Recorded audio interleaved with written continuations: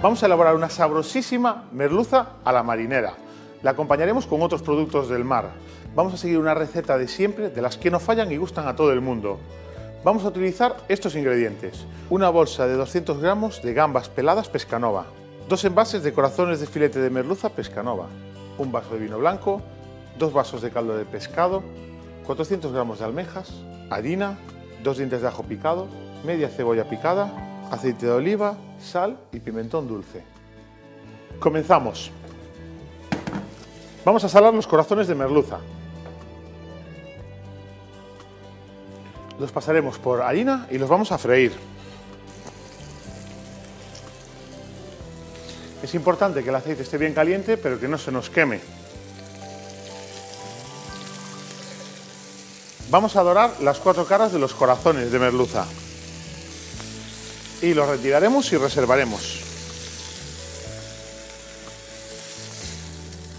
En una sartén con aceite de oliva rehogaremos el ajo junto con la cebolla.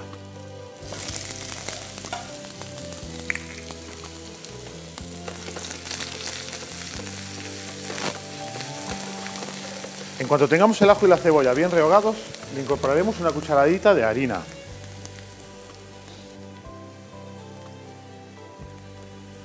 Y removemos para que se ligue. Añadimos el vino blanco.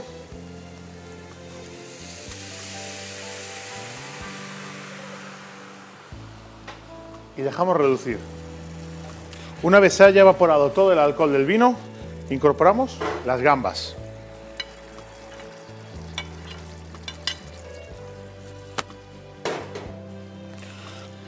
Incorporamos los corazones de merluza, las almejas,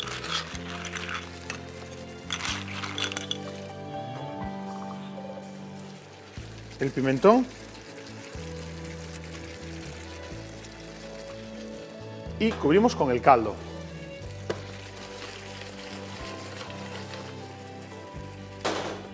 Removemos para que se nos ligue la salsa